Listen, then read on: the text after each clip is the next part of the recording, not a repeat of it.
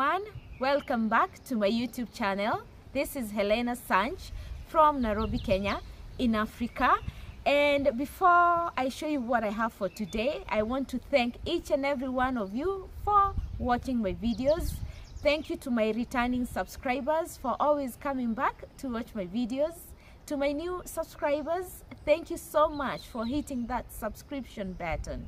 So as you can see, today I'm home. The weather is not so good. It has been raining, but we thank God. Rains are blessings. So since I'm home today and the kids are also home for the longest holidays, they'll be here for 2 months. So I've decided to be at home and be a mother and also an auntie. Yes, I'm a mother. I'm a mother for sure. So when I woke up today, my daughter and my nieces were like, auntie, we want you to do chapatis. And I was like, why not? Being a content creator, when you hear such things, you know hapo uko na content. So I decided today that I'll do the chapati video again. If you have been watching me, if you have been with me since day one, you know that my first video was about making chapatis using one hand. But today it will be about making chapatis using 2 hands, because I have my camera women behind the camera. It's not just 1, 2, 3. There are many of them, and I'm happy for that.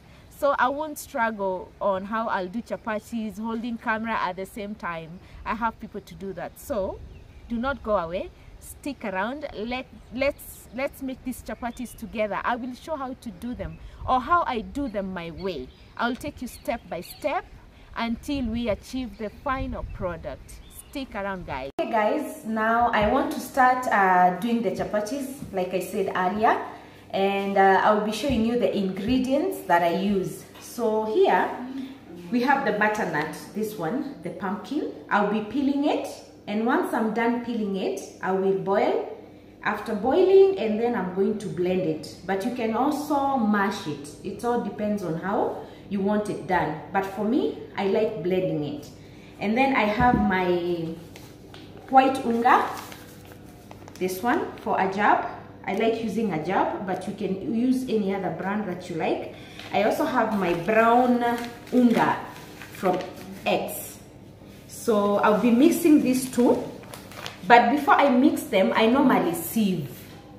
But it all depends on how you want to do it. I also have my oil here. And I have a bit of sugar and a bit of salt. So for some people, they don't like using sugar.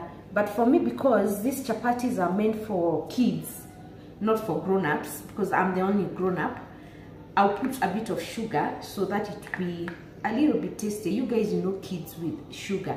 And my salt, I have my rolling pin, and later on I'll be showing you the pan as we continue with the process. So let me now sieve my unga, and then after sieving, I mix. I'll be taking you through the process. Okay, as we wait for the pumpkin or for the butternut to boil, we came out here to feed the rabbits, and we are still here negotiating if we should slaughter one so that we can eat it with chapati. But that is, we have to do a discussion about it, because you know, kids of nowadays, they have them as pets. Us, we used to have them as meat. So those are our bunnies. Our bunnies, we were feeding them, as you can see there. And there's another one running away from us there. Okay, so we are done with the bunnies. So we go back into the house and start with the chapati process. Okay guys, can you see that? I don't know why they are like lining, like seated like that. Look at the ears. Like how many are they? Like 12. They are 12? No, they're 7. No, 12. Our pumpkin is boiling. It's almost done. Then we take it from here, and then we put it into the blender. Pass me the blender, my camera woman. It's over here. Just the blender. So we put it in the blender here, and then we blend it, and then we start mixing. So guys, stay tuned. And if you're watching this video and you have not subscribed, subscribe to my YouTube channel, comment, like, and share. So guys, here we are. Like I told you, I normally sieve my unga. There we go. That's the white unga. And now we mix with the brown unga. I don't want to put too much because I know you guys don't like brown, but do you know brown is healthy, you guys? Do you know that? Or you don't? Yeah? You can talk, you can say, do you know if it's healthy or not? Jaira, do you think it's healthy? It's healthy, but I know you don't like it that much. Yay! Mom, which one is this? Oh, I know. Okay, it's okay. I won't put too much of this. Okay, hold on. Hold on. Keep put the camera there. Yeah. Okay, now we put our sugar, just a bit for the taste, and also a bit of salt, and also a bit of oil, not too much, just a bit. And now this is where we put our pumpkin. I blended mine, like I said. We put it, all of it. And I have my water here, but for me, I normally use warm water. I boil it first, then I'll put it here for it to cool down so that it can be warm. My hands are clean, I've already cleaned them. So the water, just test if it's warm. Don't put too hot, otherwise you're going to use like 2 packets of unga. So the water is warm, everything else is here, and then we mix. First I start mixing with the mwiko, just to make it even, like that. Yes, like that. There we go. Okay, and then I'm going to check if, yeah, it's okay like that. Then that's this way I use my hands like that. Okay, who is going to help me to put water here? Okay, help me. Are you able to put the water? Okay, we put the water just a bit because the pumpkin did its thing. It's already coming together, and you mix like this. That's how I do it. Yes. Let's go. Okay, you want to help? Okay, wait. I'll show you where to help. Your hands are clean? Okay.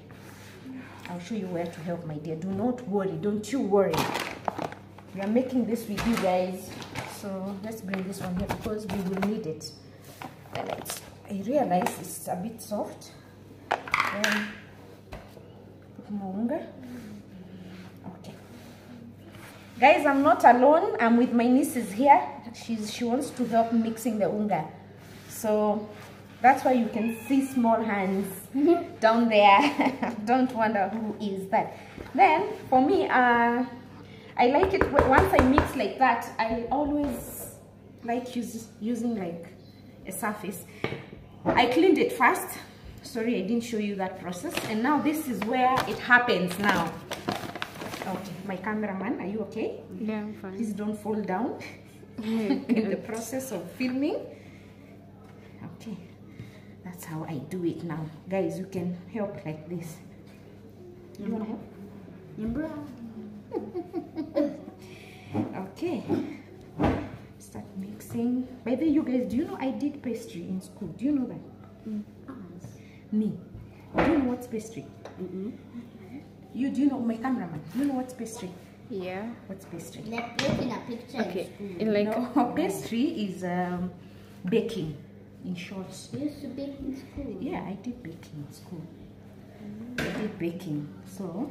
You're not done. Not yet. Okay. You see now. Wait. Then we put a bit of oil. Yeah, like that.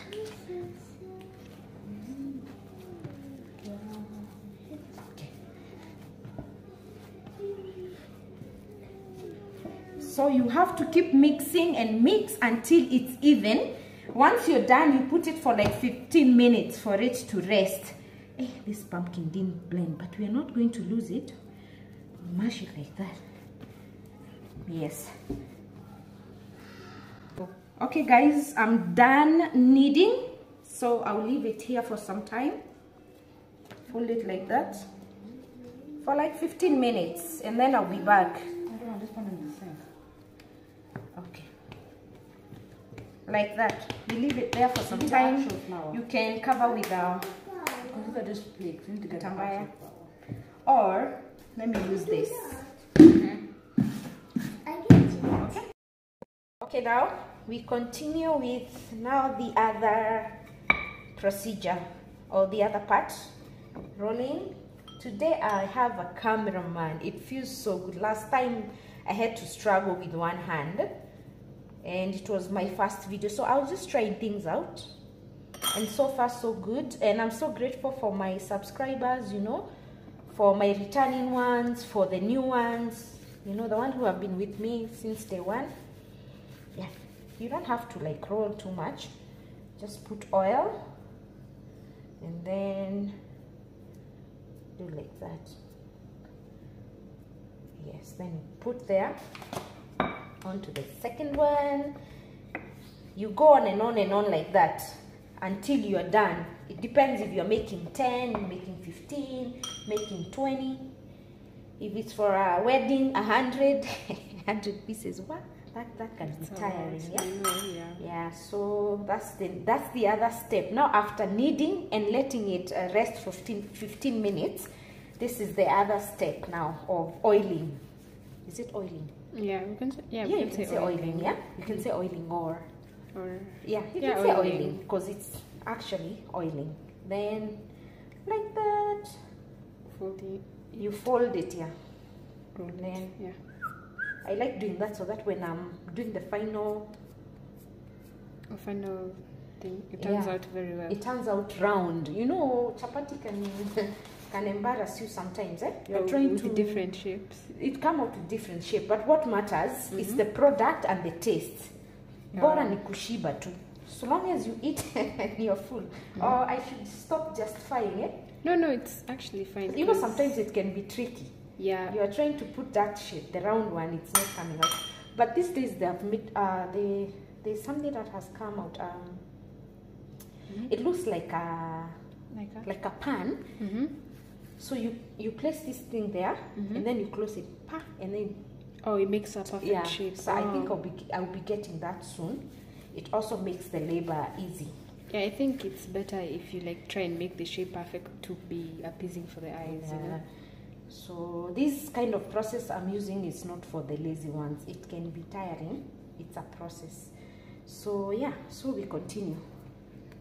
We continue with the rest. Guys, we are here now, on close to the final product. Don't mind about the shape, guys. As long as we eat and feel nice. It's too soft, so it's giving me a headache, but I'll fight with it like that. So okay, put more there.